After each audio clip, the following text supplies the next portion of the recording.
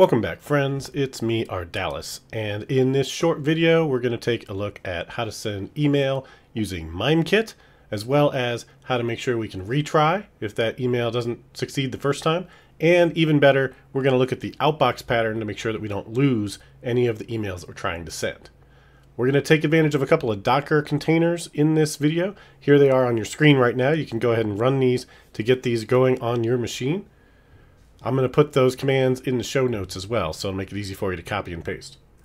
Alright, so first off, let's go ahead and do that. I'm going to jump to PowerShell, and we're going to just run this one right here. This is going to run a test email server called papercut, and it's going to be listening on port 25. So if we try and send any SMTP messages on port 25, it's going to go ahead and pick those up, and then we're going to be able to see those things inside of a web browser, so we'll know if those emails were sent, but they won't actually get sent to the intended recipient. Then we're going to come over here, we're going to run a really nice tool called Seek that makes it easy to visualize your logging, and we're going to look at that in the browser as well once it's up and running. Now, because we're using Docker, we're going to pull up Docker for Windows, and you can see that both of these things are now running. We've got papercut, we've got Seek, we can navigate to them from their respective ports, 5341, and this one here is at 37408. So let's just make sure all that is set up before we go any further. We got 5341 here, that's Seek. You can see there's nothing in there yet. And the other one here, and this is papercut, and you can see there's nothing in it either. Alright, so now let's jump into Visual Studio and let's take a look at our program. All we're going to do is set up a console application with a little bit of DI and logging support, and then we're going to grab an email sender and try and send an email. So this is the important line here. We're going to send an email to test@test.com from test@test.com with a subject and a body, and we just want to see if that works.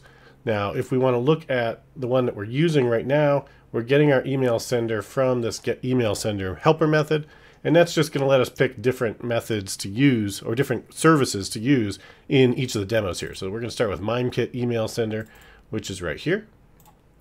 And this is going to implement our interface, and then it's going to use the send email async method. Mimekit is a little bit different from the SMTP server that's in SystemNet Mail, which apparently is deprecated and no longer recommended. So the .NET team and Microsoft is recommending that you use Mimekit instead. Personally, in production, I almost never would use a SMTP-based email server. I'll almost always use something like SendGrid or another tool that will do that as a service for me with an API key and all that for any of my clients that are going to try and send emails on a regular basis. It's just far too easy for your local SMTP server to get blocked as a spam email sender if you're trying to do it yourself. And it's much easier if you just leverage some of these cloud-based services to take care of that for you.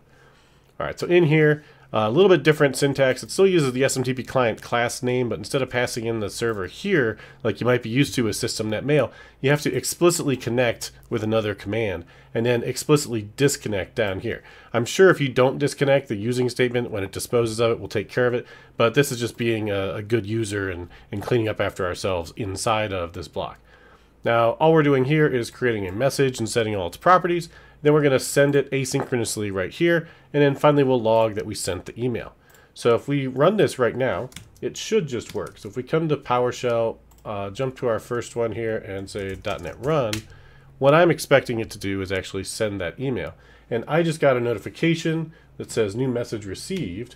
And if we jump over to papercut, you can see a few seconds ago we got an email. We can click on that and you see it's got the test body, test subject, etc. So everything is working. Alright, but what happens if the mail server has a small problem and has a hiccup and isn't running anymore? Alright, we come in here and we just run that again. As you're going to expect, it's probably going to fail, right? So it's taking a little longer, it times out, and then boom, we get this problem. Program has exited successfully. It says here it was done. It logged the exception because I'm using a logger there. So the program didn't crash, but it still didn't send the email. And if we look back over here inside of papercut, you can see that we didn't get any more messages. We just have the one inbox message, which I'll go ahead and delete to make it clear when we get another one. All right, so that's not ideal. If we were expecting to send that email that tell the customer that their order had been completed or something like that, they never got it due to hopefully what might have been some transient error. So if it was just a transient error, it would be nice if we could retry that. So let's go take a look at this retry logic. And in this one, we're going to just specify up front that we're going to use a max retry of 3. And we're going to implement this with a simple while loop. So we're going to start our attempt count at 0. And while our attempt count is less than the maximum, we're going to continue to use that same code here to try and send an email using the same SMTP client and Mailkit. And then down here, we're going to catch the exception when it fails, and we'll increment the attempt. And if it exceeds the max retries, or it gets to the max retries after being incremented, then we'll throw an exception saying it didn't work. The other thing that you may want to do is implement some delay in your retry logic. It's usually a good idea, especially if you have many different applications running at the same time. They might all have the failure occur at the same time because of a transient error in some dependent system like your mail server. You don't necessarily want all of them to be hitting that thing again and again and again with retries when that happens. It's also worth noting that you can use Poly for something like this, but it's designed for web services, not necessarily for SMTP email. So you could wrap your email sending in a service and then use Poly. But if you're not going to use an API endpoint for that, you're better off implementing it yourself with logic like you see here. So this little delay just makes it so it will take half a second to 2 seconds of delay between each retry. That's also going to give me a second to try and maybe toggle the email server back on. We need to make a small change in the startup of the program and specify that we're now going to use the retry one, and we're going to return that. And without changing anything, let's just go ahead and run it. And this will just take a little bit longer. We're going to expect to see that it's going to fail, and it's going to do retry logic, and that will take more time. And it's going to time out a total of 3 times. And when it's all done, because the thing never did come back, it's going to fail here, and you see that it did. So notice we're now hitting the retry email sender, but it still failed. All right, now we could add some more logging in there to let it show us that it's actually trying this. But let's see if we can get it to pass this time. When we run it, I'm going to say here, run, and then I'm going to jump into Docker, and I'm going to turn that container back on. All right, so we're going to run. And then over here, we're going to say, turn that back on, and then we'll see what happens here. And look, it says email sent. So another thing that you want to look at here is retry logic is something that you can easily add to an existing operation. So rather than doing what we did here, and you see making this method much longer to the point where we have to scroll, and all this retry logic is kind of hiding the real operation we're trying to do here, this is a good opportunity for you to use the decorator pattern. And so if we look at the email decorator here, this one is basically going to take in the actual email sender. In this case, I'm going to use that original Mimekit email sender, and we're going to delegate to it to do the real work. And the only logic that's going to be in here is going to be the new retry logic. So we're going to add a little bit more logging in this case to show that we're trying to send it, which will be helpful. And then we're going to just delegate to the other original Mimekit email sender, so we don't have duplicate code and we don't have this bloated method that's doing too much. Everything else here remains pretty much the same. The only real difference is the existence of the log statement, and now we're using a decorator. So if we come in here and we change this one and have it use the retry email decorator, if we turn off our container again so we don't have an email sender and we just run it, now it should use the decorator. It should do the same work, but we should get a little bit more logging because we added that to say, hey, this is retry 1 of 2 or 1 of 3, and this is attempt 2 of 3, and then 3 of 3, and I'm not going to turn the thing on, so it's just going to fail. And 3 strikes, you're out. We're done. Email didn't get sent, right? We lost it. So now we've added the decorator pattern, we've added some retry logic, but we're still left in a case where sometimes those emails just aren't going to get sent. So now let's talk about the Outbox pattern. And now the way the Outbox pattern works is we're going to use some kind of persistent storage. I'm going to set up a SQLite database. So let me just do that real quick. We're going to add a database in here and make sure it's created. I've already got the DB context set up. Here's my Outbox entity. It's just going to store the details of the email along with an ID and a property to say whether or not it's been processed, which is going to default to false. Now I'd also like to see how many emails are in the Outbox that have not been processed whenever the program ends. So instead of just saying done, we're going to add a little bit of information here that says there's this many pending emails to be sent. All right, and then the last thing we need to do is jump down here and switch this one to use now the Outbox email sender, and let's take a look at that. So now in the Outbox email sender, we're going to use the email DB context. We're going to create an instance of that entity. We're going to pass in all the details of the email. We're going to add it, and then we're going to immediately save changes. So that's going to do an insert operation into the database, and it's going to have that is processed value of false.